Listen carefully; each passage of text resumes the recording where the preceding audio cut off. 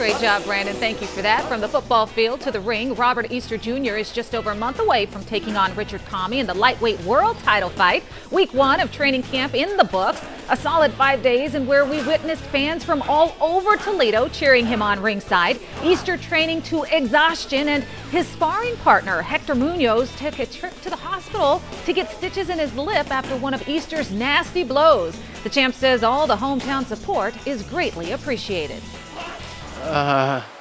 You know, it keeps me fighting. It's letting me know what I'm doing it for. You know, where I grew up at, you know, my hometown, you know, my family and friends, and even people that look up to me. You know, that all motivates me and keeps me working hard.